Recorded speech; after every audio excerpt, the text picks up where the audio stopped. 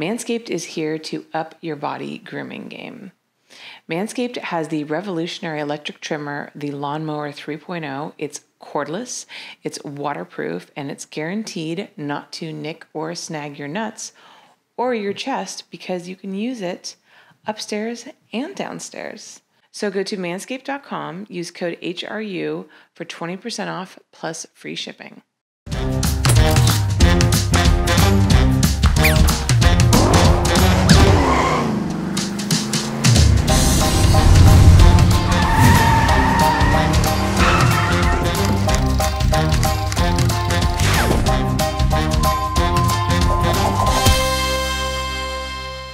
Hello, everybody. Welcome back to another episode of Holly Randall Unfiltered.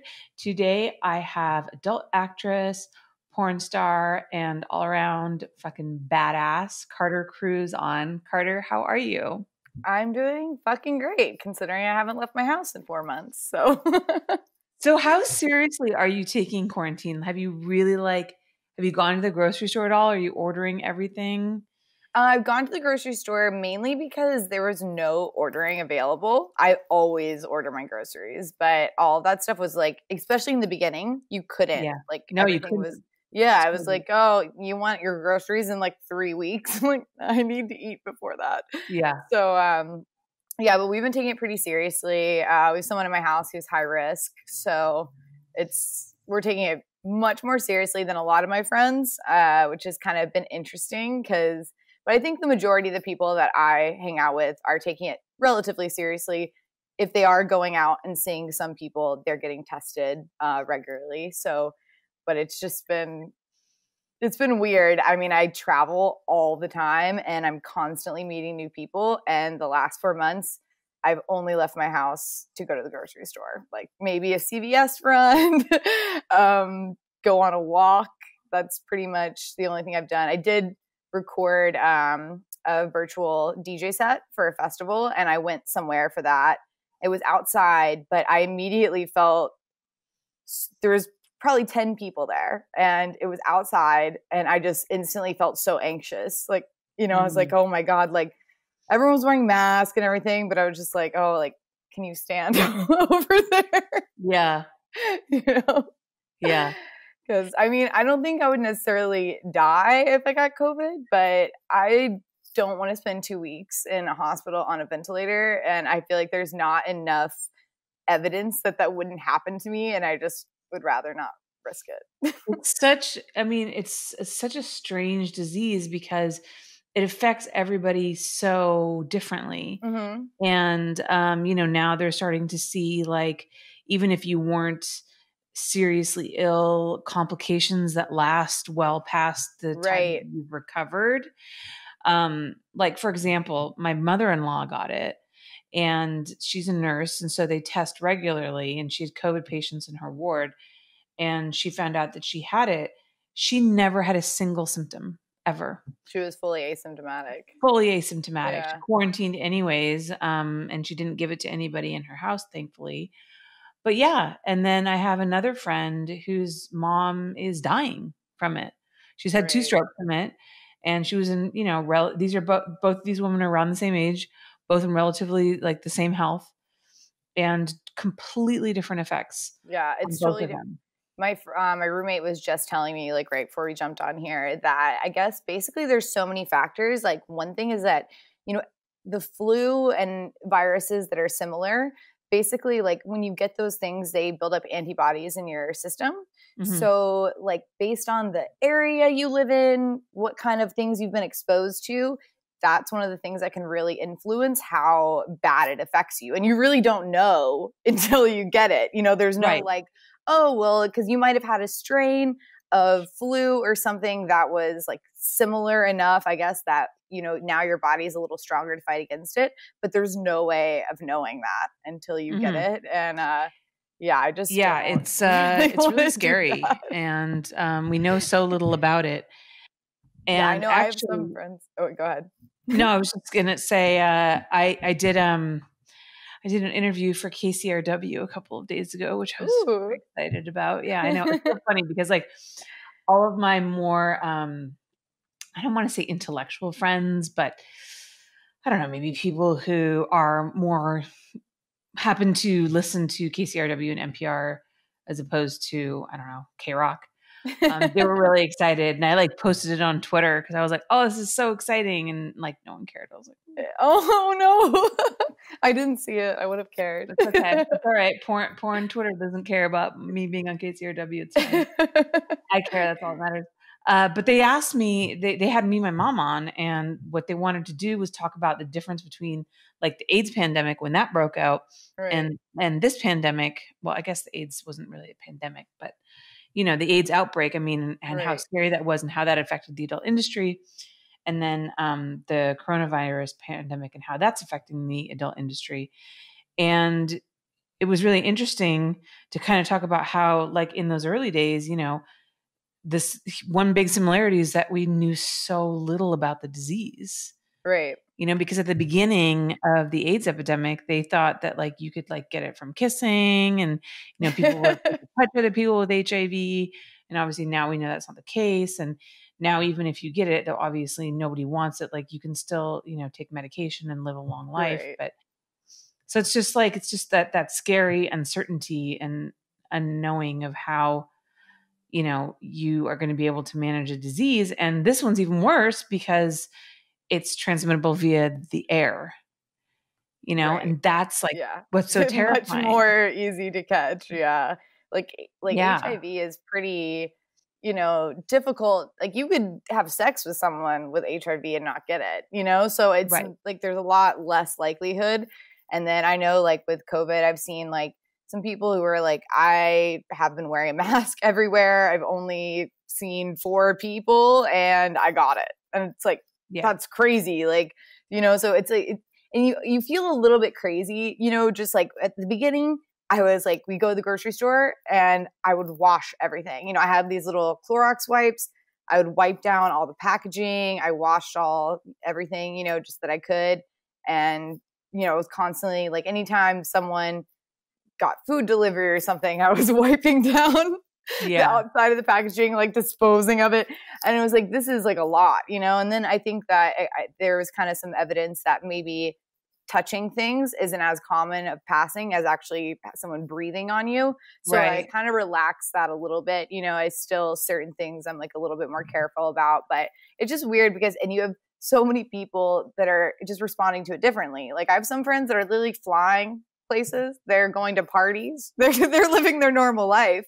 And then mine has been completely different. So it's just very odd because I think no one knows what to do. And I think for me, I just rather err on the side of caution. And I'm lucky enough that I can do that. I feel like some people absolutely can't. And I mean, if I was living alone, oh my God, like 2 years ago, I was living alone in my place in Hollywood, which I loved, cute little place, but it had no AC. I had those like window AC units, and I travel a lot. So it's fine. You're not really there too much. But I was just thinking the other day, like if I had been trapped in that apartment by myself, like I'd be losing my mind and I'd be like, I don't care. Like I'm going to go out into the world. I have to.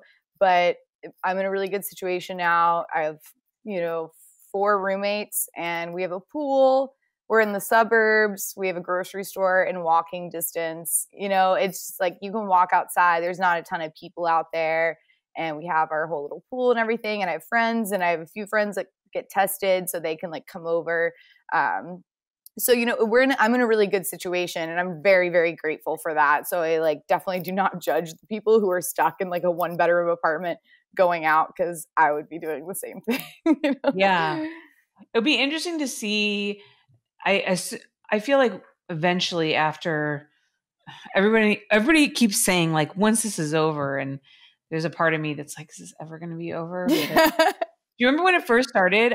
My husband was like, this is going to go through the summer. And I was like, no, it's not. Like, there's no way that we're going to be quarantined for more than a month. That's insane. You can't shut down the economy for 6 months. Like people have to go to work. Don't be stupid. And now it's like mid-July and I still like haven't really worked. And I'm like, Yeah, I know. My boyfriend said this is going to last to the end of the year, at least. Now he's like, I think this is going to go into 2021. I'm like, Jesus, like, oh my God. I don't know, like, I'm going to freaking die. So far, I'm doing much better than I thought. Like, if you told me, last year that this was going to happen, I would tell you there's no way I could do it. I will lose my mind. I can't do it. And it's actually been kind of nice. I mean, I don't want to say, that this time has been a blessing or anything, because obviously a lot of people are in these terrible situations and it's been god awful for a lot of people. I mean, it has been for me financially, but I'm just in a lucky spot where like my boyfriend isn't going to kick me out of the house, so I'm not going to be homeless. And if I wasn't in a situation where I lived with a bunch of people who love me and, a lot of them are still working, then it could be a bad situation. So obviously overall it's been terrible for, the country and for the world. But for me, having this good situation, I've been trying to take advantage of it. I don't want to look back on this year and be like, I could have done so much more with this time, and I didn't. I just sat around and complained about it. And that's what I've been trying to not do, and basically wake up every day, have a good routine, exercise, eat healthy, been cooking a lot, and knock out all these things, adult things, like getting my finances together, like dealing with some tax stuff that I always want to put off. And so that at least at the end of this year, which we hope that it won't be longer than like into a little bit of next year, at least I can look back and be like, I'm proud of how I spent my time, even if it wasn't the best year of my life. I didn't maybe do anything amazing, but I want to look back and be proud of myself for how I spent the time with what I was given. Yeah, being productive. Yeah. I think what this whole quarantine thing has kind of made me realize is how busy we make ourselves and how hectic our lives are on a regular basis, and just the insanity with which we work and that kind of culture around the got to build my career, constantly go, go, go, never take time off. This has kind of forced a lot of people to take time off or to step back and get, all the other things together that they weren't able to before because they were always, trying to climb that ladder. So yeah, I think it's shown, it's also shown like the holes in our society and in our government and in our healthcare. And so a part of me really hopes that this will, in a way, like actually make us better. Right. I feel like, yeah, it's interesting because a lot of people are like saying I'm so bored, but I feel like I've been almost busier than ever because like usually, I travel on the weekends, I'm working, and my days that I work are long. Like I might fly across the country, I play a show, I don't even sleep, and I fly to the next city, I play a show, and then I fly back to LA. So when I get back on Sunday night, I feel totally cool taking Monday and Tuesday to just be a piece of shit. Because I earned money, right? So I'm like, okay, I busted my ass all weekend. I'm going to sleep all day Monday. And then Tuesday, I'll like do my nails or like a hair mask, all those things, kind of like self-care. And I'll just like 2 days of the week, I like am just completely not doing anything because, I mean, doing things maybe, but I don't know if watching Netflix like counts as anything. But because I'm not earning any money, it's like this even more pressure to create content, to get things done that I normally don't have time for, because it's like, bitch, like you didn't make any money the last 3 months. Like you need to be building. Whereas before it was really easy for me to say, oh, well, I made this much money this weekend. Like I'm just going to sit on the couch and watch TV. So for me, it's been kind of like an opposite thing where I feel like I'm even more hectic and like all over the place. Like I need to do this. I need to do this because I know I have the time and I feel guilty not using it, Yeah, definitely. I think the pressure to hustle is definitely increased tenfold. So yeah, we have to find alternate means of making money. I mean, a majority of my income was from shooting for clients, and that obviously has pretty much stopped. So I've had to really focus on this podcast and other means of income. Is that So good though? Because you're like excited to like focus on the podcast, you know, and yeah, no, actually it's been really great. I've been able to like focus more on marketing. We finally got to change my logo, which I wanted to do for a long time. I'm actually working on, I just had a meeting with my brother-in-law today because he's going to help me do research. But I'm going to do like a historical version of the podcast on the legalization of porn in California, like through the Freeman case, and like why porn is like California is the epicenter of porn, and how it started in New York and moved over here, and like difference between porn in Florida and California. So it'll be more, it won't be me necessarily like interviewing one person. It'll be me narrating this kind of like a hardcore history on porn. Right. I love that. Yeah. So I'm excited to like try something different. All right. We're going to take a quick commercial break and then we're going to come back. We're going to talk more about the adult industry, about her DJing career. So stick around. Summer is here and Manscaped is here to help you level up your full body grooming game. Their Lawnmower 3.0 is a revolutionary electric trimmer. It's cordless, it's waterproof, and it is guaranteed not to nick or snag your nuts. And if you want to use it on your chest hair, it actually has different settings so you can get the perfect length, whether or not you're the kind of guy who likes to be a little bearish or maybe actually wants a bare chest, literally. You can get all of this inside the perfect package, where you will find the crop preserver, an anti-chafing ball deodorant and moisturizer, as well as the crop reviver, a testy toner that is designed to give you a pep in your step. If you subscribe to the perfect package, you will get a blade refill for your lawnmower trimmer delivered to your door every 3 months. So what are you waiting for? Make this your best and most hairless summer ever. Go to manscaped.com, use code HRU for 20% off plus free shipping. That's manscaped.com, use code HRU for 20% off plus free shipping. If you're here, it's probably because you're a fan of my podcast, Holly Randall Unfiltered. Well, that's great because I'm a fan of my podcast too. Now, if you don't know what Patreon is, it's a crowdfunding platform that allows people to make contributions on a monthly basis. Because this podcast costs money to make, maybe even more so than others. I'm obsessed with quality, so since the beginning, I have always recorded in a studio, had a professional sound engineer, and recorded professional video. All of these things cost money, as you can imagine. And I also made a pretty scary decision this year to cut down on my directing gigs so that I could focus more on this podcast, which is why I need your help now more than ever. But don't worry, I'm not asking you to give me something for nothing. In exchange for your contributions, I offer so many perks. For example, access to the live streams of all of my interviews, a bonus podcast that I do called My LA Porn Life, Q&As where the stars answer your specific questions, behind the scenes interviews, merchandise such as mugs, shirts, and stickers, access to my private Snapchat, and so much more. You can join for as little as $5 a month and help me change the way the world sees the adult industry and sex work. So take a look around and see everything that I have to offer. I really hope that you'll join and be a part of our little community. All right, we are back. So we were talking about how you're making extra money during the pandemic.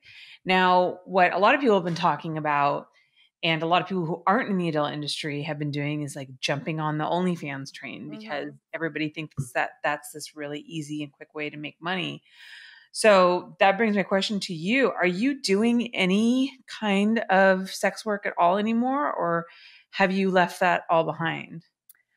I mean, I haven't shot in like over a year, but I mean, I'm not like, I can never do that ever again or anything. So I hate when people are like, oh, did you retire? I'm like, I mean, I don't know. Like, I don't really shoot anymore, but as far as the OnlyFans stuff, you know, it's one reason why I kind of like phased out of the industry was just how it was changing. And not that I dislike it. I actually think it's amazing, like the OnlyFans stuff. And it's putting the power back in the hands of the performers, right? So you can be making a ton of money off OnlyFans and, you know, kind of then you don't have to work for a company that you don't have to work for. You know, I was kind of, I came into the industry before all that and kind of started phasing out right when that stuff with Snapchats and everything were getting popular. That's kind of when I was like slowly exiting the industry. So it was kind of like the last phase of like the older industry. And I think it's really, really great because, you know, I know situations where like maybe you don't really want to shoot for this company or you don't want to shoot with this person, but you need the money. And so you have to do it. And I think it's amazing that this OnlyFans stuff is putting the power back in the hands of the performers. I think it's great. It's just not personally, like, it doesn't appeal to me. I don't know. I'm kind of like a tomboy. Like when I did porn, I was in college when I started and everyone was like, what the fuck? You know, because like that was just not me. Like, I don't know. I'm like, I like to wear big t-shirts. I don't wear a lot of makeup. You know, I'm just kind of like a tomboy and I'm definitely a very sexual person and always have been.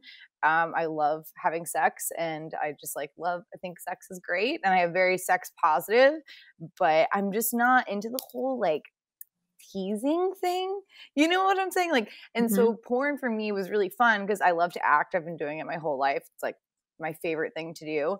So going to a porn set for me was like, it was acting, right? You go and you get to pretend to be someone else for the day. And then you get to have sex. And a lot of times it's really great and fun and pleasurable. Not always, but a lot of times.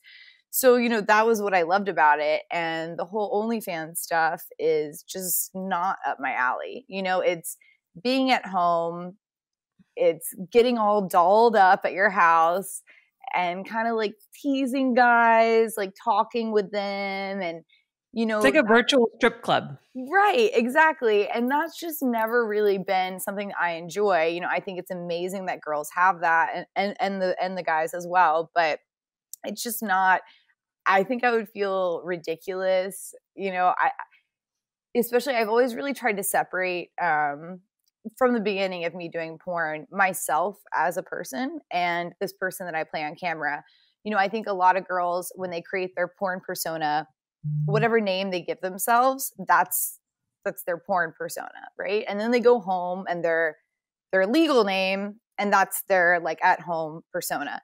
But for me, you know, I always knew I wanted to do other things besides porn. And so when I created Carter Cruise, like this brand, it was supposed to basically carry me through other industries. And so I've always tried to make it like Carter Cruise isn't a porn star. I mean, yeah, she is, but she's also other things. But Carter Cruise isn't my on-screen personality. It's me, you know, and the on-screen porn personality is something separate from that, like part of it, but not the whole thing.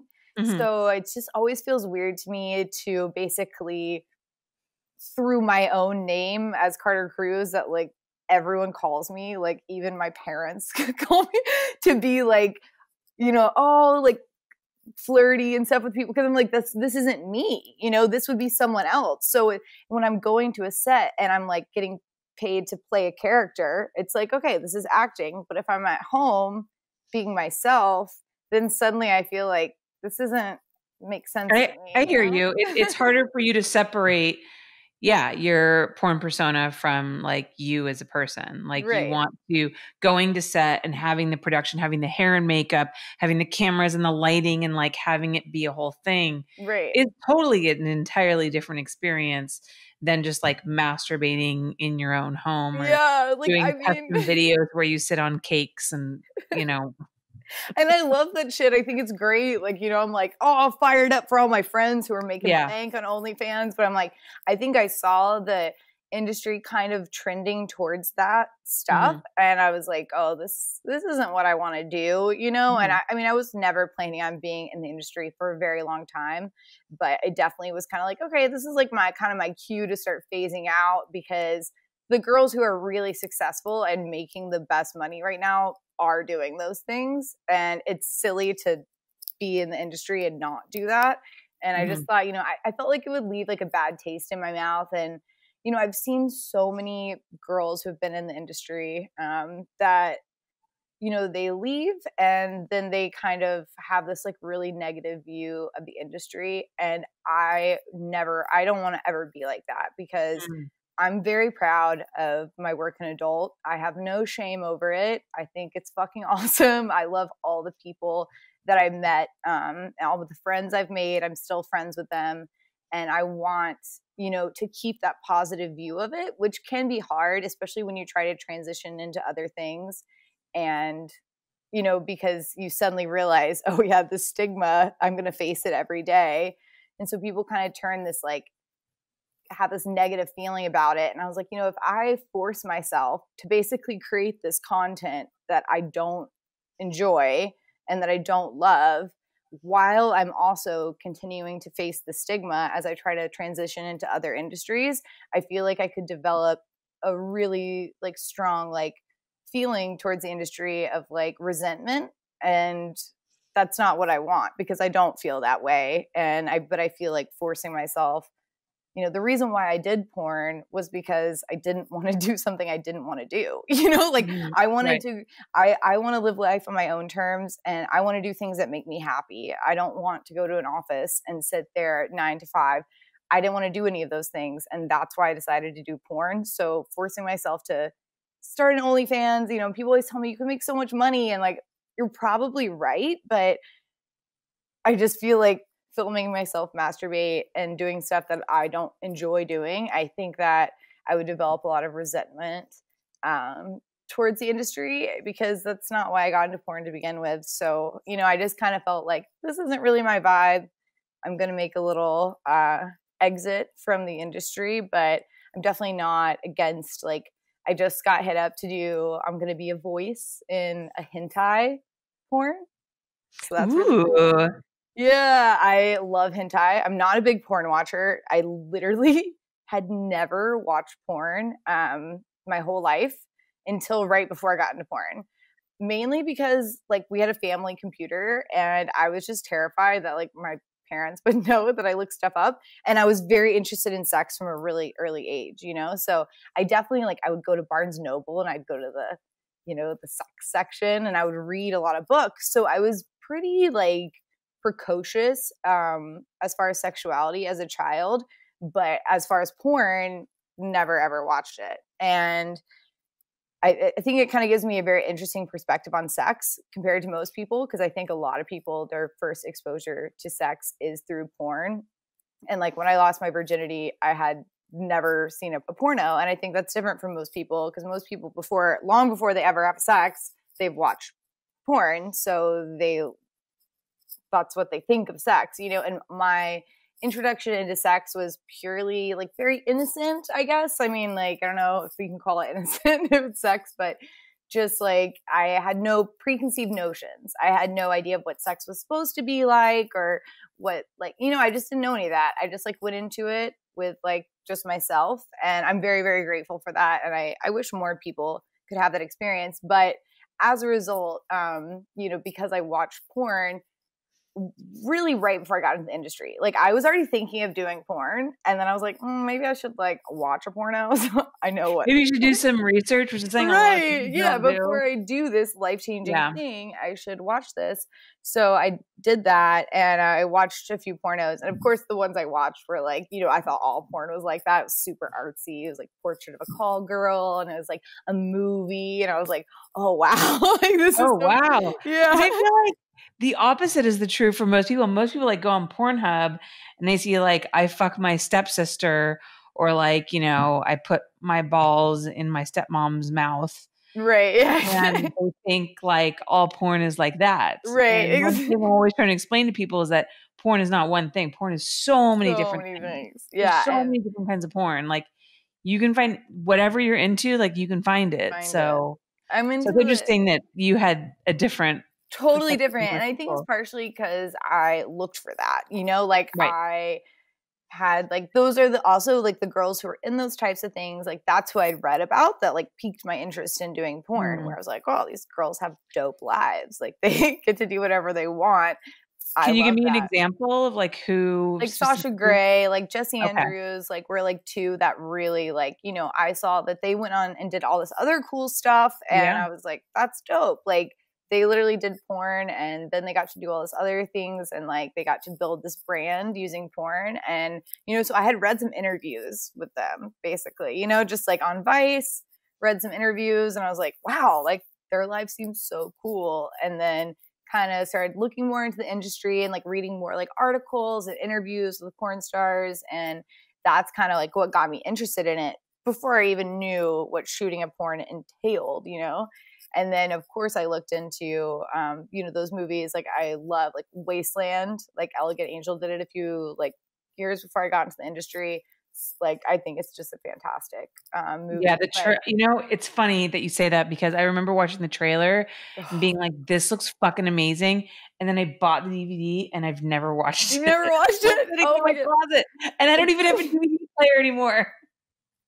Oh my god! Yeah, you gotta. But the trailer was amazing. The trailer was so good. Yeah, I've watched it a few times. It's really cool what they did there, and it's kind of the porn that I like. Is that they basically filmed full sex scenes, but then during the movie, they're cut down to maybe 5-minute scenes. So when you get the DVD, you can go watch the full sex scene as an extra. But when you're watching the movie, you know, a lot of pornos are like 10 minutes of dialogue, 10 minutes of sex, 10 minutes of, you know what I'm saying? Yeah. It's this formula. I'm like, I really don't want to watch like 4 10-minute sex scenes in a movie. Like, what am I going to do with that? You know?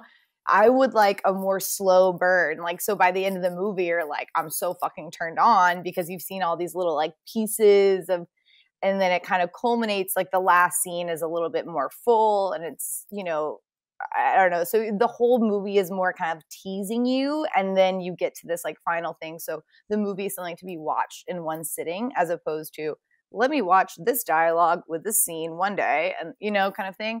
And That's really interesting. And actually, I like that idea because, and I think you can only do that with a movie where the non-sex parts are actually so good that you would watch them on their own. Because most people fast forward through that part, get to the sex, you know, and they ignore the rest of it. But I like that formula. Yeah, no, it's great. And the thing is, they're still getting what they paid for. If you want to watch the full scene, you can go see it. So it's just like not forced on you to like, I don't like if I'm watching a movie, I don't want to multiple times sit through that long of sex. Like, you know, I just want a little sexiness in it. Oh, like there's this scene, I think it's with Manuel and Lily Carter, I think. And she's like, oh, no, Lily LeBeau and Manuel, I think. And Lily Carter's in the bathroom stall. They're like at a club together. And so Lily LeBeau and Manuel are basically, she goes in the bathroom to fuck him. And so they're like fucking in the bathroom like stall and Lily Carter is like in the bathroom stall next to them but they don't know and so she's like listening to them fuck and she's like getting all turned on and stuff but just the way it's shot like there's so many ways that could be like cheesy as fuck and it's just so hot that like you know they're just having dirty sex in this public restroom and like this girl that has a crush on this other girl is like next to it and she's like it's just really really hot and a lot of porn doesn't really do it for me like that. And so as a result, especially like once I started watching porn, I mean, I was in the industry. And so as a result, a lot of people that I really like as performers are my friends. And so it kind of kills the vibe a little bit. You know what I'm saying? It's like you're watching it and you're just like, it's so weird. Like we kick it and like, it's just not as hot. Yeah. So I think as a result, that's why I got really into, I love the animated stuff. That's where my train of thought was going that I lost. But as far as the animated stuff, like the anime stuff, because it's not anyone I know, it's purely fantasy. And they also have like really good storylines in a lot of those, you know, like where I'm actually like, ooh, what's going to happen? you know? And so it's a little less like formulaic, little bit of dialogue, 20 minutes of sex or whatever. And it's a little bit more kind of spread throughout the movie and everything like that. So I really got into, I love the hentai stuff. And so as soon as I found out that there was a company in California that was wanting to do that, I was like, oh my God, please consider me. And I was like 2 years ago and they just hit me up and were like, we're going to make it. So you want to be a voice? And I was like, oh, it's so cool. Cause like, I don't have to be naked or like get fucked, but like, I still get to make this like cool product that I like. So. Yeah. I'm with you. I never watch porn, but if I do, it has to be people I don't know. And it has to be, and a lot of times it's like hentai porn because of that. And it's funny because sometimes, like if I watch a scene and I know someone in it, I'm like, I can't. And sometimes I'll watch a scene and like they'll purposely cut the guy's head off. And I'll be like, okay, this is hot. And then like I hear his voice and I know who it is. And I'm like, nope, I'm done. I'm done. I can't. I know who you are now. Like, it ruins it. You know too much about them. You're like, oh my God, I know your kids. Yeah. It's just like you can't. It's like I can't objectify you now. Thanks a lot. It's very true. Yeah. And I think also too, I watched some scenes like to prepare for like certain companies, you know, before I worked for a company, I'd be like, okay, let me watch some of their porn. And you notice that, you know, when you're working with these guys, they have their like things that they always say to girls. And it's the more you watch it, it's harder to separate yourself when you're actually performing in the scene. You know, obviously, you know that at the end of the day, you're going to be like, bye, and then like not talk to them until you work with them again, you know? But during the scene, you obviously have to kind of create this fantasy of like, you're really fucking into them. And the easier it is to believe that, like the better the scene it's going to be, right? Right. And so I think that, you know, certain guys are really good at like dirty talking and they say these things that are really hot. But then if you watch a porno and you're like, oh, like he says this to every girl. The next time you're working with him and he says that, you're like, bitch, like shut up. Yeah. Like, oh, he's the most beautiful girl in the world. You're like, you just said that to Angela White yesterday. Yeah. Okay. Like I heard that shit. Like I don't want it. So that's why I always kind of like avoided watching it. Cause I was like, I don't want to see these same people fuck other people. Cause I want it to feel special with me. So that even though you know it's not special, obviously it's work, but you know, you want to be able to feel like that so you can like really enjoy it and make a good scene, you know, because chemistry is everything. Yeah, totally. So earlier you were talking about how you weren't doing, you know, the OnlyFans and all that kind of stuff because you didn't want to ever feel like any kind of resentment towards working in adult, which you had not experienced, even though you're not really working anymore. So that brings me to the question of, you know, something that's been a hot topic lately with Mia Khalifa coming out, talking about her experience in the adult industry. And I thought that you said some really poignant things on Twitter about it. And I know a lot of people in the industry are really on fire about it. So what is your opinion on that whole thing? You know, I mean, I think it's like really sad because I don't know, I have a lot of empathy for these people because Mia is not the first one. You know, I think before that there's always someone who gets a whole lot of mainstream attention for basically saying like how bad of experience they had in porn. You know, God forbid they put the spotlight on someone who loves their job. Right. That doesn't sell as well. Yeah, it does not. And so because people want something that pushes the narrative that they've always they've been fed their whole lives that porn is evil. So like they want something that reinstitutes their belief in that. Right. And that's, exactly. That reinforces their narrative. And like, for instance, I know like the Hot Girls Wanted like movie that came out like a few, like, I don't know, like 5 years ago or whatever. Really interesting because that was being shot right when I first got into the business. And initially Dakota Sky and I were supposed to be like the girls in that documentary. And it's just interesting to think how differently that would have turned out if they had gone with us. But at that point, I'd probably been in the business 2 months. I was like still shooting in Florida. I hadn't come out to LA yet. But basically, you know, there was this new agency that I just started in Florida. And that's very skeevy. And they know I think this about them. And, you know, I mean, I went to the model house and it's just like, it looked like a crack den. There's like mattresses on the floor. Like he was sleeping with the girls. He was like, there were models for him. You know, it was just all around like gross. And they were like, oh, perfect for our documentary about the porn industry. because it's the worst thing that exists, you know? Can I tell you something really funny, just real quick before I forget? Because we're talking about the very first Hot Girls Wanted. Yeah, and like that the was appointed movie. to the anthology that I was part of. And it was on basically on the adult industry on the East Coast, and they followed a certain agent. And so I ended up like, you know, getting to know the producers because of my segment that I ended up doing a couple years later. And one of the producers told me that she got pink eye from that house. Oh my God. Just from being there producing, Jesus. I really believe it. I went there. It was when I was first getting into the business, and I was like, the guy who runs that house, like, I won't even mention him by name, but you know, I've literally 2 months in the industry, like I was at some like party with him, and he's like, Carter, I feel like you don't like me. And I'm like, I really fucking don't. Like, you're gross. Like, you fuck the girls who work for you, like completely unprofessional.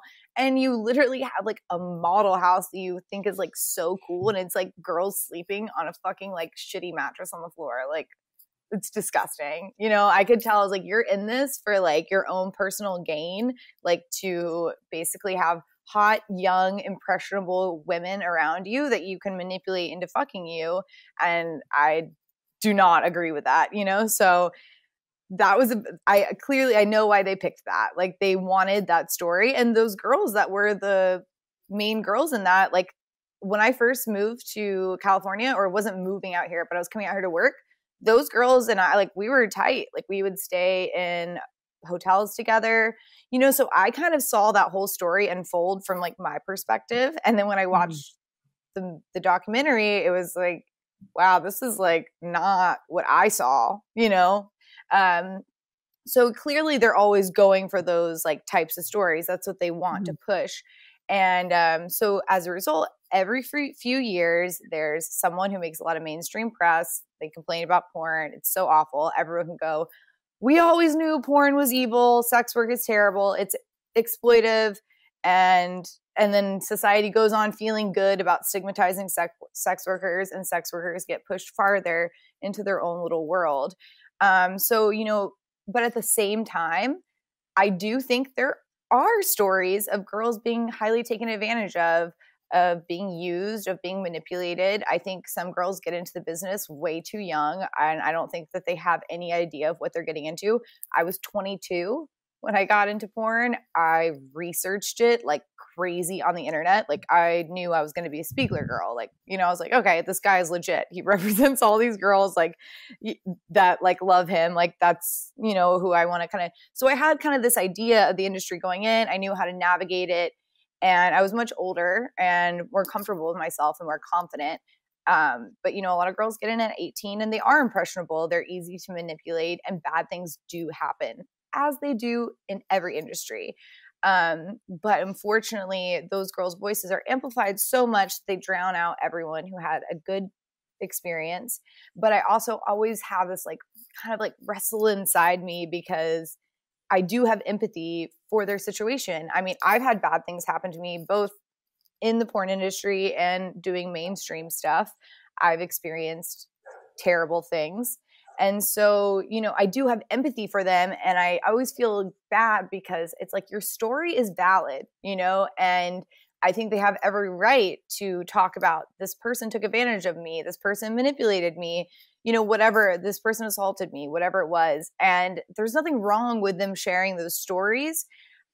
But I think the problem is that because the media latches onto those and only shares those stories and just kind of skates over everybody else who's been in the industry 20 years and loves it, as a result, the industry gets a lot of resentment. And something I learned while being in the industry was like, you know, it's a very tight-knit group and people are like family. I think a lot of people date in the industry. A lot of maybe most of their friends are in the industry. You go to work, obviously, in the industry. So as a result, and when you go outside of that, you're either like a freak on display of like, oh, wow, look at this porn star, or you're like, ew, like this dirty whore, you know? So you feel most at home with people who are in the industry. And as a result, it's kind of this very tight-knit thing. So when someone comes out and says, I had this bad experience, you know, the industry is very resistant to that. They, you know, are like, fuck you, you know, because you're pushing the stigma. But then it's also hard because I'm like, and I empathize with that because I'm like, you're pushing the stigma. You're feeding into this mainstream narrative that society wants us to believe that sex work is inherently exploitive. And it's not. I mean, sex work is really like any other job. You know, it can be exploitive. You can be manipulated. You can do things you don't want to do. You know, of course that stuff can happen. It can happen in any aspect of your life. It doesn't matter what it is. And the main reason that happens like to sex workers a lot of times is because they have no recourse. You have no way, you know, if you're an escort and you get raped on a job and you go to the police, they're going to arrest you for escorting, right? So this stigma that we have around sex workers causes the industry to be very closed off. You know, they are not open to criticism, which can be bad. I think sometimes people come forward with good stories that we should learn from and be like, yeah, you're right. That company is shitty and we need to get rid of them. But people immediately close off. They close ranks. They say, we want nothing to do with you. You're bitter. Get out of here. And I do understand both sides because I understand the industry. They're worried about the stigma that's being forced on them. And I think that is something that these people need to consider. But then I also do understand these people trying to share their stories. Right. But as far as Mia Khalifa, you know, I thought she was dope. Like I had invited her to some of my DJ shows when she was living in Austin. I was like, oh, like we should like hang out. You know, she was like really funny. She had this big personality. And I thought, you know, people were hating on her from the beginning because she got all this fame really quickly and mainstream fame. And people are resentful of that because it's denied for a lot of sex workers, right? So she always kind of was hated on from the beginning. And same thing that happened with Belle Knox, where I see that happening to someone, I always want to reach out and be like, hey, like I'm your friend in the industry because I understand like you're going through the stigma of being a sex worker, but then also the other sex workers like don't fuck with you. That's like a very hard place to be. So I always like made the effort to like go to those people and be like, hey, like I'm cool with you, you know, whatever. And, you know, so I thought she was cool and I had made that effort. And so then to see her come out with this story later, it was like, I don't know, it's just like, you didn't think for a second of how this could affect everyone else in the industry, you know? And I just don't like that she's pushing this whole story that she's like a champion of sex workers, but yet she won't listen to any of them. She won't talk to any of them. Like the only people that she'll talk to are people who agree with her. And the thing is if you're really going to be a champion for someone, then you need to listen to all of their opinions. You need to understand all the experiences. And that is not what she's doing. You know, it's just like, this is bad because what happened to me was bad. And she says she's sex work positive, but like, I don't see that. Like you can say that, but when you're only sharing negative experiences, you're not like saying, hey, this girl's fucking awesome. And she has a great career in the industry and has had an amazing time. Like go check out her OnlyFans, you know, kind of thing. Like where you're putting shining a positive light on it as well. And if all you're doing is saying, my experience was bad, this company is bad, this industry is bad, it's exploitive, that's all you're pushing, you know? And I just, there's nothing. Yeah, go ahead. No, I was just going to say, there's nothing like constructive in her criticism. Right. It's not like hey, I had a bad experience. These are the mistakes that I made. These are the people that I work with that I shouldn't have worked with. Like, here's what other girls should avoid. You know, as opposed to, you know, being like it's all bad. Everything's bad. It's all exploitative. My experience speaks for everybody's experience in the adult industry. Well, and, you know, as far as that constructive criticism and like looking back on how you could have done things differently, I think that something I'm like kind of nervous to talk about because people are very sensitive, but, you know, I think that's important that, you know, if sex work is a regular job and it's normal, then like you need to approach that like you would any other job.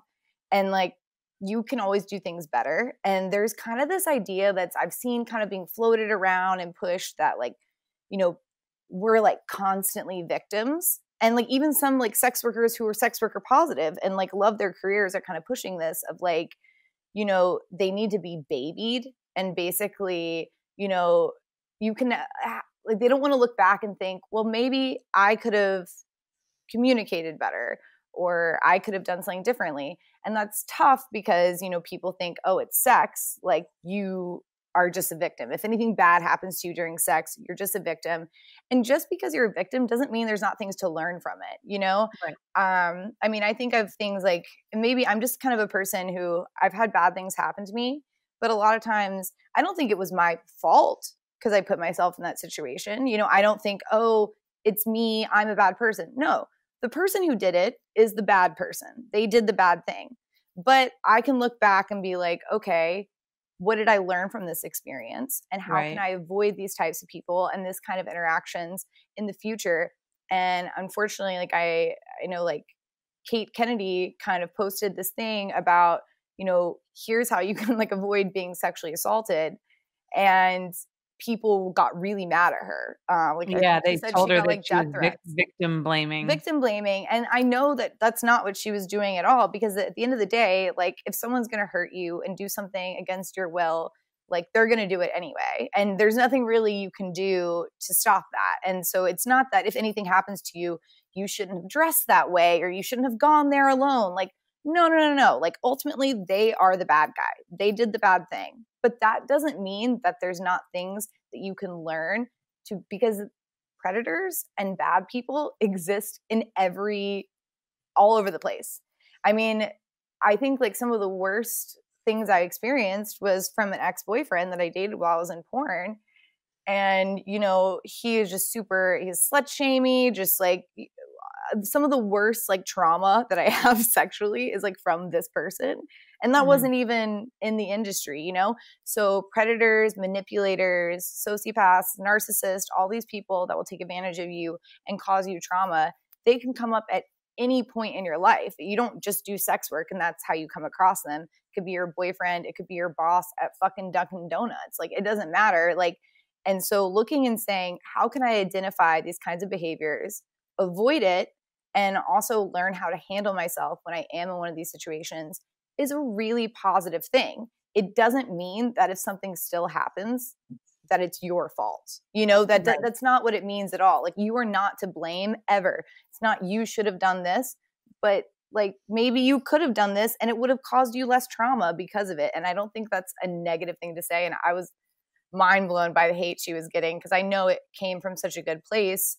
And I always try to tell girls that stuff, like, here, like, these people are shitty, avoid them, like, you know, kind of thing. And yes, it would be amazing if one day we just poof, every predator is out of the industry and we don't have any of that. But I mean, it doesn't happen in politics and any other industry. Why would the adult industry suddenly be free from this stuff that every other industry is still experiencing, you know? Yeah. I think people are so touchy on it because, you know, it's about it's about sex, which is a subject that a lot of us are still very uncomfortable with. And I think also too, there is a bit of, like, ethical murkiness in the industry. And so I think people have a hard time, like, wading through that, you know, and it's like, you can't go into the adult industry believing that it's all bad or it's all good. It's both. Right. So what you're saying with Kate is Kate was trying to arm people with information that might help them navigate an industry that is good and bad. And I do believe that people read that wrong. But people read everything wrong on Twitter anyways, you know? There's something about, like, that social media platform that's toneless, and you're just reading 135 characters or however many characters, like 128 now or something. I don't know. Yeah, anyway. I think they moved it up to, like,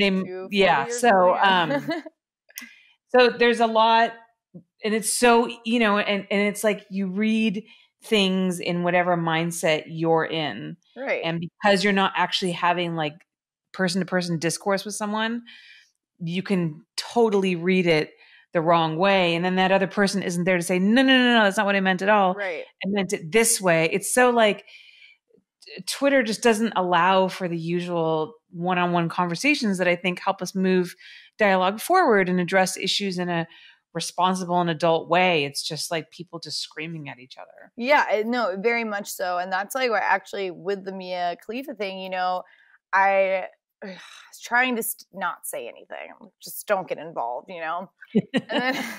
And then of course I just can't. I'm just like, that's not my personality. Like I see someone doing something that I think is wrong, and I have to say something. I've been that way since I was 4 years old, you know? And, but you know, so I had written, I thought, a lot of really kind of thoughtful tweets to her. And in that day that she was kind of going off, and I had probably tagged her and like actually like tweeted at her probably like 4 or 5 really well thought out tweets that were directed to her.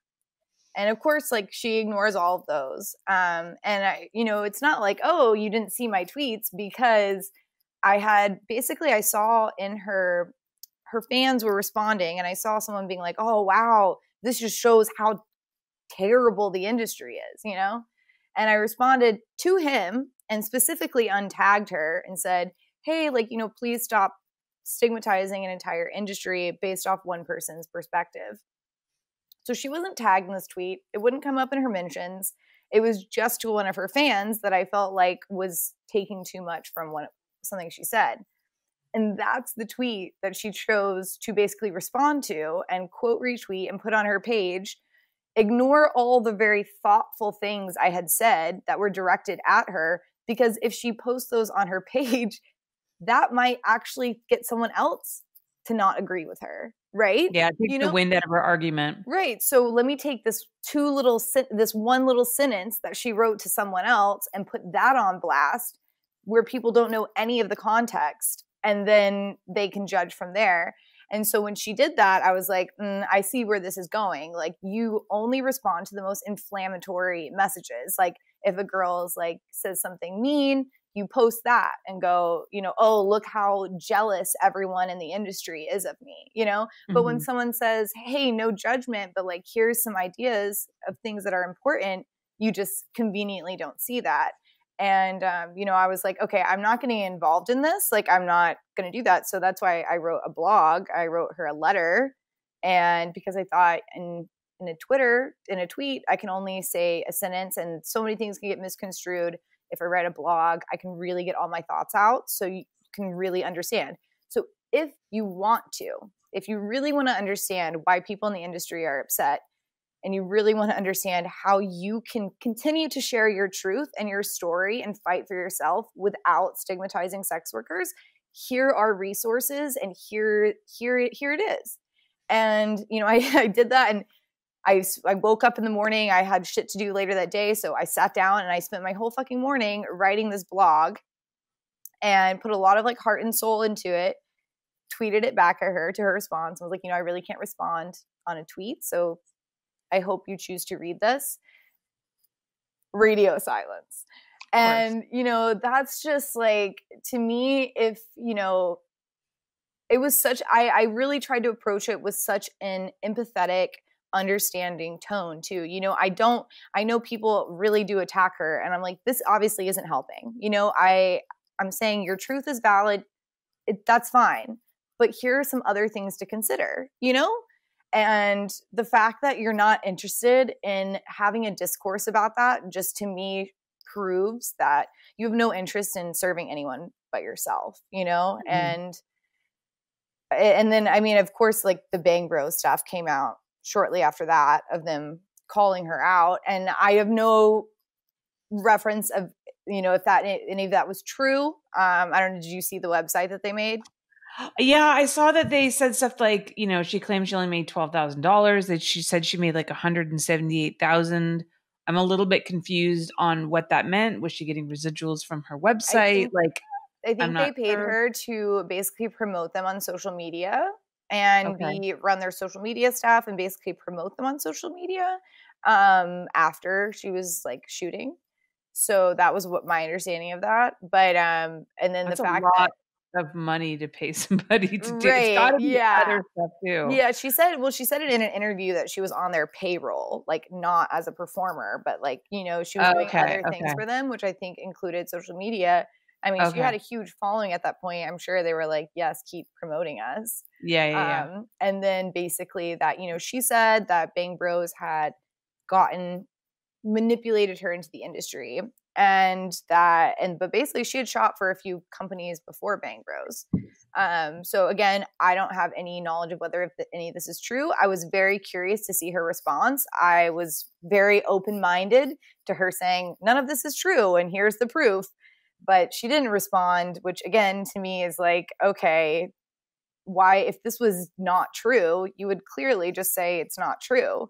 But the fact that you don't respond, just like you didn't respond to my blog post, because it requires you to actually question some of the things you're saying and maybe modify your behavior, you ignore it, you know? And I just don't think that that's anyone who's open-minded and really wanting to do the right thing isn't going to ignore something like that. You know, like I mean, someone wrote, like I wrote a whole, and it's like, you know who I am. Like you responded to my tweet. I sat down and spent my entire morning writing you a letter because I really want this to be beneficial for everyone. I want you to tell your story, but I don't want sex workers to be harmed in the process of that. And that's all my intention was. And the fact that you have no care for that it's really unfortunate. And, you know, I try not to judge. I don't know the whole story, and I never want to, you know, hate on anyone that I really don't know, but it does just make me sad to see these girls, and they just get, the mainstream press loves it. You know, they eat it up. It's just, I always just think, I'm like, I wonder if I was just like, you know, I was so abused in porn, like would I suddenly be a huge mainstream success? You know, because I've always stayed with this really positive view of it. And it's just like unfortunate to see, like, the minute you start talking about how you were a victim. And a huge problem I have with that too is that, you know, she was out of college and 20, 21, 22. So around the same age as me. So we were both college educated, 21, 22-year-olds when we got into porn. So we have similar experiences, right? And it's just wild to me because I know what my mindset was. And I know she's an intelligent person, and trying to push this whole narrative that you were somehow manipulated. I mean, at that point, when is someone old enough or mature enough or educated enough to ever have sex with anyone? You know, if at 22 with a college degree, you're unable to make decisions for yourself, and anything that happens is you being manipulated, when you chose to go do this, it's just, I don't know. I feel like that's leading to this whole, and like you were saying earlier, people are still very uncomfortable with sex, and it really leads to this very negative view on sex, that it's always exploitive, that women are always victims. And at the end of the day, like, sex is just sex. You know, it's just this thing that we literally do to procreate, we do for enjoyment. It's not exploitive. Doesn't have to be violent. And this kind of thought process of that, you know, you doing porn, you were somehow manipulated into it. What do you mean you were manipulated? You had a college degree. You're a grown ass adult. If we say that a 22-year-old with a college degree isn't, you know, a mature enough to decide to do sex work, then who is? You know, and that just leads to the whole thing that no one should ever do sex work because it will always be exploitive, you know? And I would be a lot more understanding if, you know, I know girls who got into the business at 18, they had no money. They've been caring for their family members since they were in their 16. And, you know, there's a lot of pressure for them to make money, to care for their family. There are a lot of people who get into porn for those reasons. And I would be a lot more understanding, but just seeing someone kind of come from privilege, from education, being a full grown adult saying I was taken advantage of, it's like, I mean, at what point did you learn to be an adult? Because I would think at 22, you would be old enough, you know? Yeah. So everything that you said kind of leads me to this thought that I've had more and more frequently as of late. And it's really how problems with sex work revolves more around the stigma that you face from doing it rather than the sex work itself. And and you said yourself just now, you know, like, what if I came out and, you know, spoke against the adult industry? Like, would that help my career? Because I know you're trying to transition to something else. And I wonder if society enjoys or kind of demands this almost like baptism where you come out of sex work and you go into like and in order for them to accept you into the mainstream industry, you have to like renounce your sins, like having been in porn, and say that you regret it and it was sinful and it was wrong. And I'm so sorry. And I was victimized and I didn't know any better. And can you please forgive me? And can I now like do something else with my life?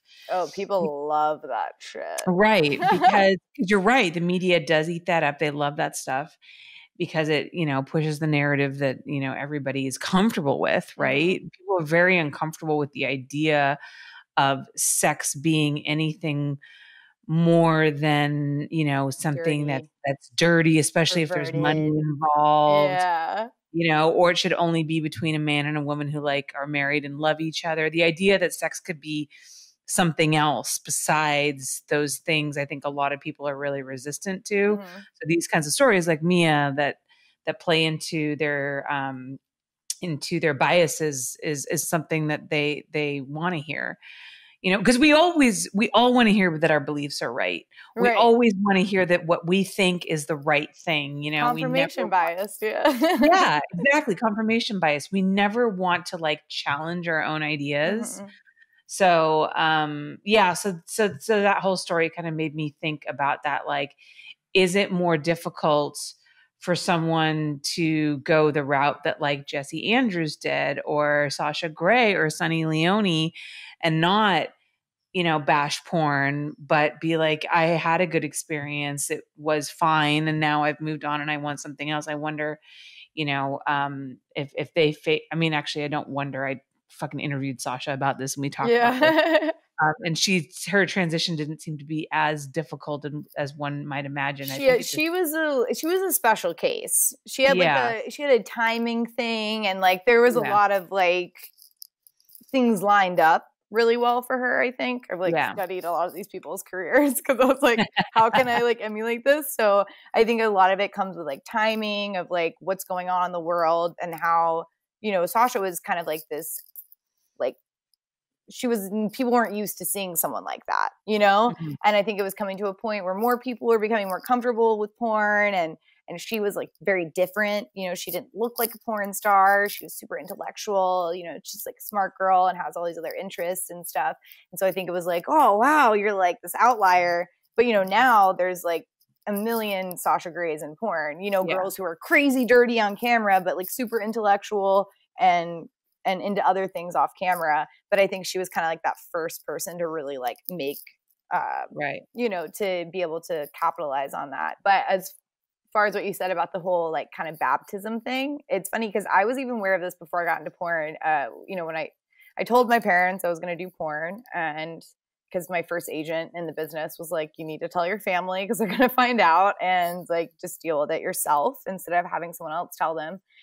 And, so I told my parents, and I remember saying like, well, if I regret this, I can literally just say, well, I'm a born again Christian and this was terrible and everyone will forgive me. And it's true because the minute, and not that I would ever do that. I'm such an atheist, but like, it just that I knew before I ever got into porn that avenue existed, right? That you can say it was all a big mistake.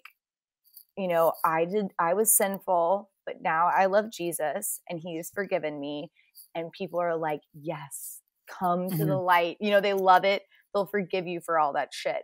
So I knew that was something people did and that was an option, like before I'd even experienced the stigma of porn, Right. So it's very, very common. And I honestly can't hate on people for wanting to take advantage of it. It's not like what I would do. I think I'm like a very real person and I'm not very good at, I always say how I feel. I'm very honest, but I do. So I don't think that would be an easy thing for me, but I do understand why it's tempting to people. And especially too, I think a lot of times they really do believe it because I was just going to say that. Yeah, I'm sure there are people, absolutely they believe it because everybody around them tells them that. Yeah, there are people are around them telling them like it's okay, it's not your fault. This was a bad thing you did. Like Jesus still loves you, or like whatever it is.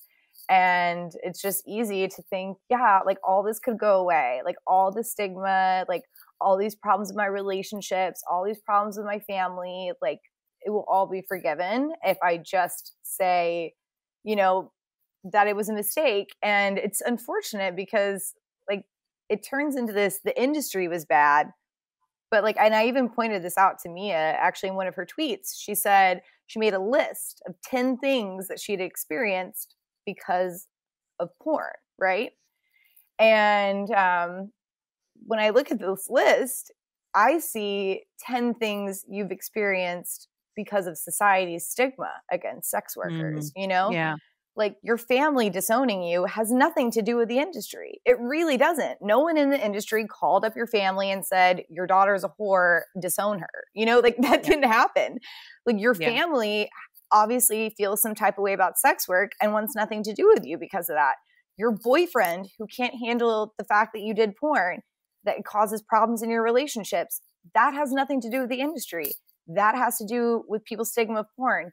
Death threats for having done porn. Again, nothing to do with the industry. It has only to do with the stigma. And so that's what I was trying to point out to her and to many other people, you know, that 9 times out of 10, the things that you're experiencing negative because of sex work are due to the stigma. And it has nothing to do with your actual experience. And not saying that your whole experience had to be perfect.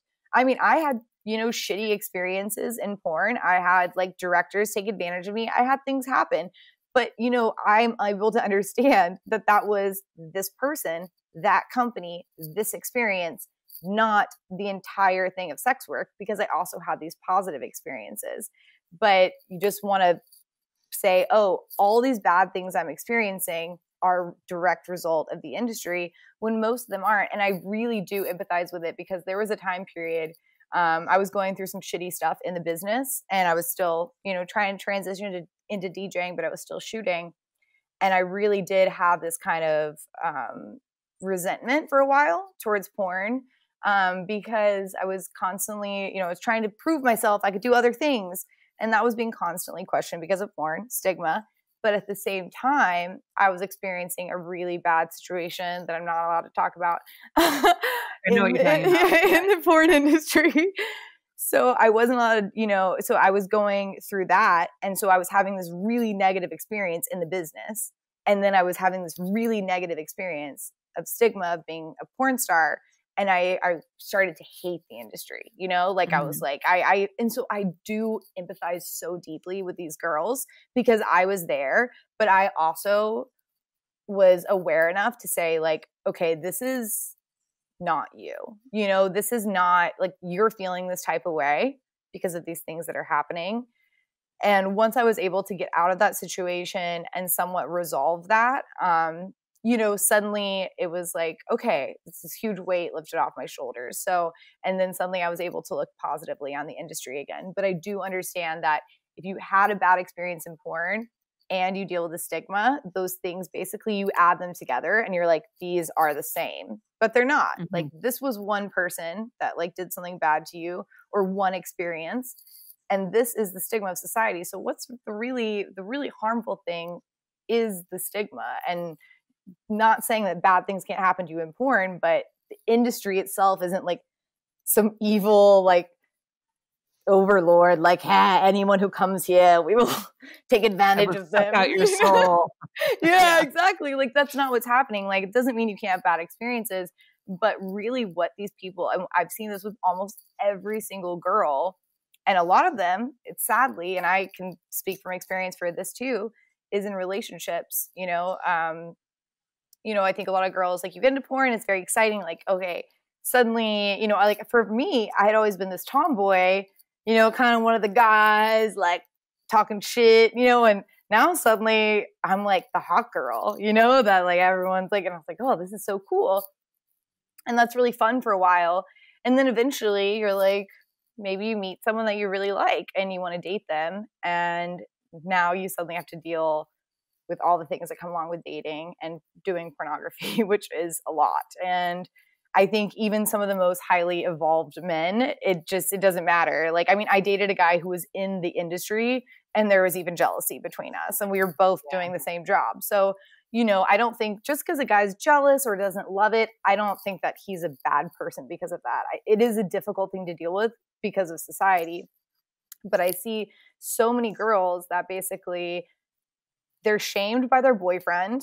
And I mean, it could be their family or anything else, but I think for a lot of girls I've seen, it has been a significant other that's basically shamed them for their job. And it makes them, you know, you feel like you want love. And when that love is being denied you because of your past and because of this job that you did, it's very easy to just want to reject it so that you can get that love, you know? And it's just really sad how many times like boyfriends like do that to girls in the industry, you know, basically shame them. And I mean, my ex-boyfriend was like that. He, you know, would break up with me when I was on set, like crazy. Like, I'm at work. And he's just like, oh my God, I can't deal with the fact that you're on set. Like, we need to break up. You know, I'm like, what the fuck, you know? And I was just like constantly shaming me for having done porn. And the best learning experience for me was getting out of that relationship, finding out that this guy had been married the entire time. Oh we my were in God. a serious relationship. And he was married. He and me and his ex-wife have since chatted, and we have basically figured out how everything went down. And, you know, so he was doing this stuff to her as well. And, you know, the whole time, every day he had a wife. He was fucking God knows how many other girls, you know, he was doing literally whatever he wanted. But every day shaming me for doing a job that he knew I was doing when we met, right? And that was a really good learning experience for me because I was like, I'm never going to let someone do this to me again. I will never let anyone make me feel guilty about what I've done because I know I feel good about it. And anyone who's trying to shame me is projecting their own shame that they have about the things they've done onto me. And I think I was very lucky in that, I mean, it was a bad experience, but I came out of it stronger where I was like, I will never let anyone shame me for this again, because it had been proven that this person who was shaming me was projecting it, you know, but not everyone has that learning experience. Yeah. So you have moved on. Well, I know you don't want to say you've officially retired, but for now, you're not shooting right now. And you've really been doing a lot of DJing. And I've listened to some of your music. I've watched you do some of your sets, and you're honestly, you're very good. I'm no expert on EDM or anything like that. I assume is what you do. I'm sorry. I'm so old. I don't know anything. I just assume all DJs is DJ EDM, but you can correct me. I think Sasha had to do the same thing with me because I was like, you make that electronic. But your stuff is great. So tell us a little bit about how you got into that and exactly what kind of music you do and maybe where people can find your music. Well, you know, I actually was doing music since I was a little kid. I grew up doing musical theater. Me and my best friend had a little band and since middle school, and we would write songs and stuff. So I've always been very involved in music. But I think it was in college when I first in the South, where I went to college, EDM was not a thing, you know? No one listened to it. I mean, it was kind of getting its start in all of America, but definitely in the South, no one was listening to that. And I had a few friends from New Jersey, New York, and I went to one of their parties and they played a Skrillex song. And it was when dubstep was getting big. And I was just like, what the fuck is this? I love it. It's awesome. I want to listen to this all the time. I want to just spend my life going to shows. So I got really into it into college. And it's funny, actually, my nickname in college was DJ long before I ever actually was a DJ, because I just was super into finding all these cool remixes and songs, and I love to go to parties and be like, oh, I gotta show you guys this new song. Trap music is something that I still love to this day. And when trap was first starting to get big, I mean, before it had gotten big, you know, when it was kind of in its infancy, I remember going to parties and telling people oh, trap music, this is the next wave. It's going to be so big, you know? And so I was really into this stuff, and going to festivals and all that was just this crazy new experience for me as a 20, 21-year-old.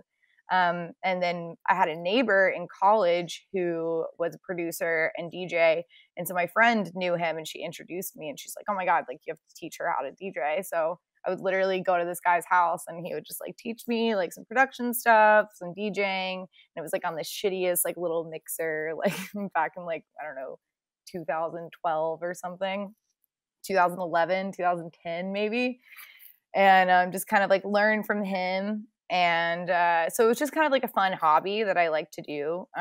But, you know, I didn't necessarily see myself like doing anything professional with it. But when I first started kind of, that's one reason why I was interested in like Sasha Grey and Jesse Andrews, because they had both done porn and then done DJing.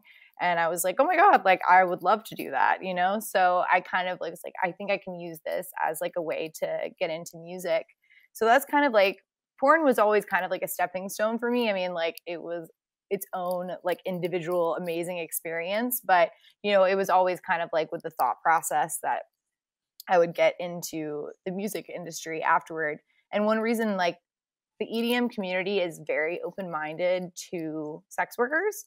You know, it's the mainstream side of it, super, super mainstream, maybe not so much. But I think that like, I don't know, so many DJs like date porn girls and, you know, there's just like a lot of crossover as far as like the social side of it, of people hanging out.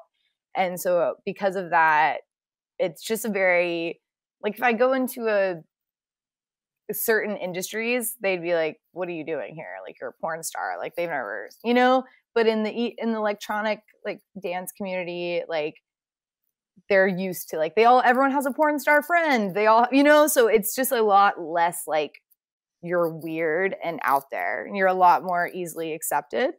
So I think that's one reason probably why a lot of people kind of transition from porn into that, because it's just an industry that's very accepting. But yeah, I just started like just DJing at first. And then I kind of got to a point where I was like, I think I need to like make music to really do more. And honestly, I'm still figuring out what the fuck kind of music I make. I don't know. If you've listened to some of my stuff, it's like all over the place. Like I have an EP that's very like vibey. Like I sang on it. It's like all these like breakup songs about like ex-boyfriends. And then I have some really like more hard bass type music. So I'm still kind of figuring out what I want to do. But one thing I realized that I really love doing is open format DJing, which is like for clubs, you know? So you can play a festival and play all these like bangers and, you know, your own music. And that's what I thought I wanted to do. And I didn't think that like playing a club was like maybe lame, you know, it wasn't as cool. But over the years, I've learned like I love doing that. I can see myself doing that till I'm like 70, you know, like I want to be like a 70-year-old woman with like my little white hair, like DJing at like fucking Hakkasan, you know, like I love that. Like, it's just so cool. And, you know, it's cool to play a festival and, you know, it's all fancy and everything like that. But playing at clubs is really, you know, playing at a festival is more about showcasing your work, right? Here's my music and like this, I'm an artist and this is like, you're creating a show. And playing a club is more about how can I get these people in this room to vibe, to move? Like you want people buying bottles. You want people standing on the table, singing along. You want people to go home and be like, that night was fantastic. I had the best time. And that's really your job as a DJ, as an open format DJ. And I've found that I really, really love that. And I think it's really where my talent lies, you know? Although I do like to make music, I don't think I'm like a savant or like anything. Like, I don't know if I'm going to like make the next like classic song people are listening to 50 years from now. You know, I don't know if that's really my vibe, but I love to basically connect with people and help everyone have like an awesome time, you know? Awesome. Yeah. I love it. And where can people go and like find your music? Spotify, Carter Cruz, SoundCloud. Most everything's on Spotify, but I have some remixes and stuff that are on SoundCloud. Oh, my Audius.co is a new app, and all my mixes are up there that got taken down off other places. So I have all my mixes and remixes up there. You can pretty much find everything on my Audius. So I would definitely direct you there.